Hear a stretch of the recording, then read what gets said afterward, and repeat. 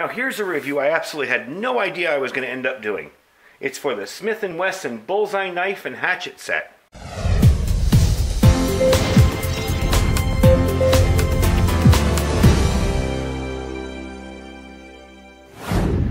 Alright, so this is a really kind of a off-the-cuff surprise review.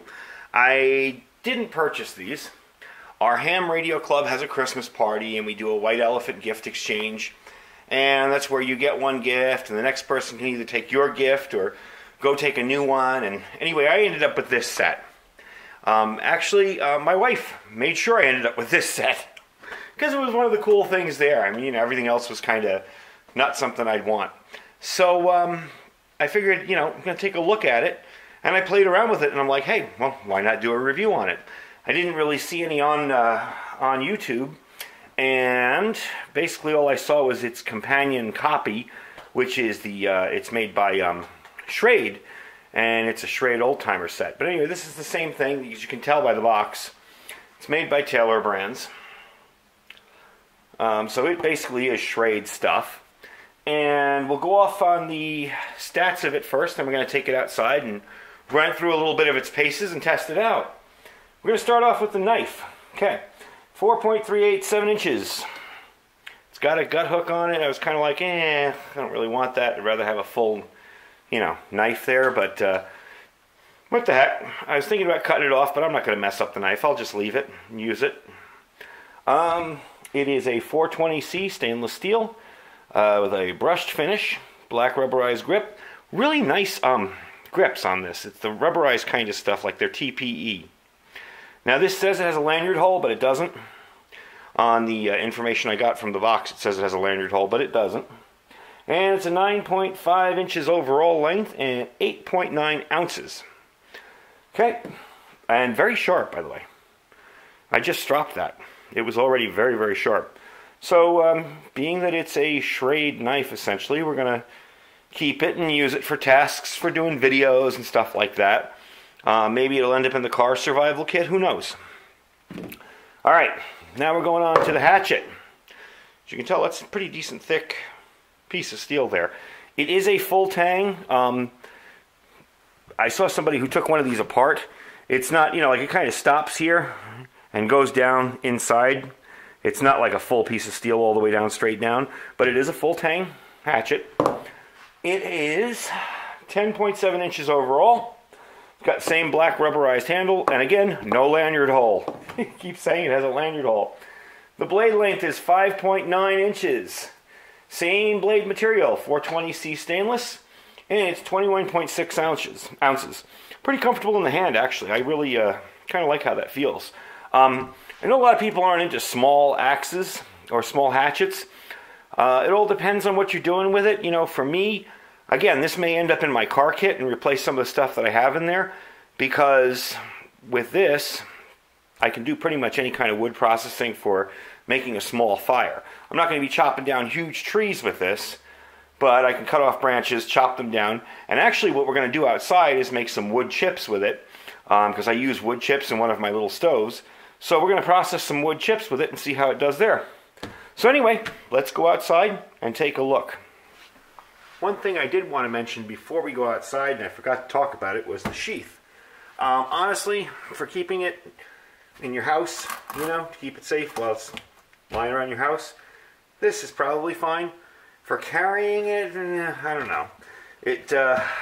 This is really the issue here. My concern is, if this is down like this and I put it in, it doesn't hold the knife. And it's not the strongest of, you could still come out with that clipped on it. So I'm not a big fan of the sheath. It does have a belt loop, so you can carry it on your belt.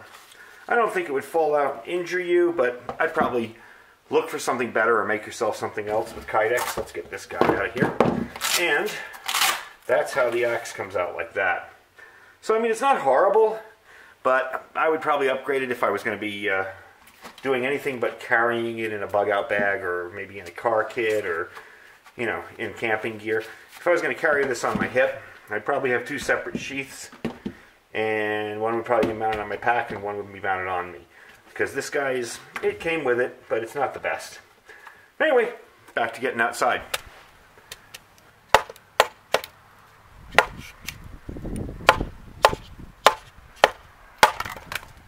Okay, goes right through that, no problem.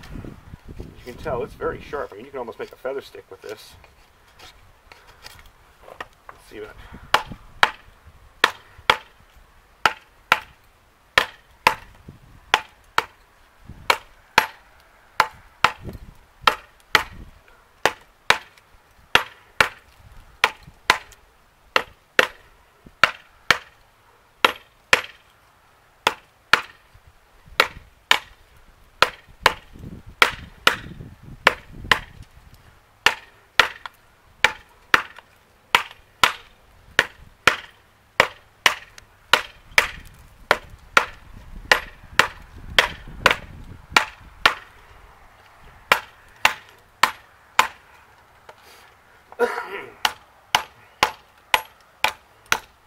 There.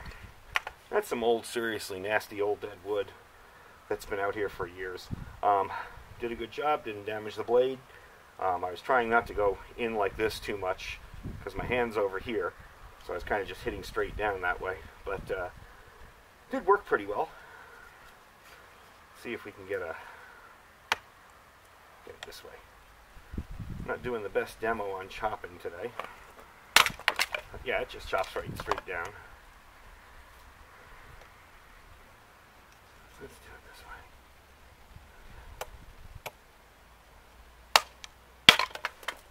So what I'm trying to do is make some wood chips like that. They're flying everywhere.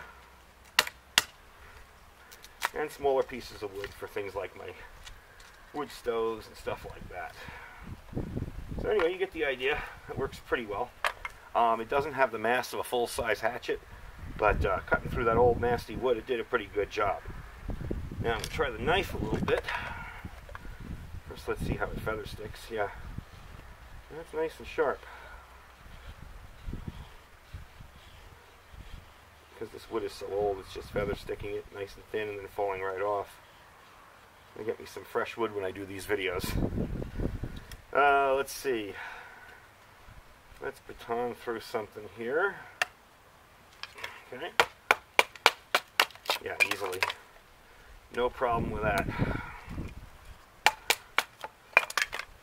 And use the hatchet to finish it off.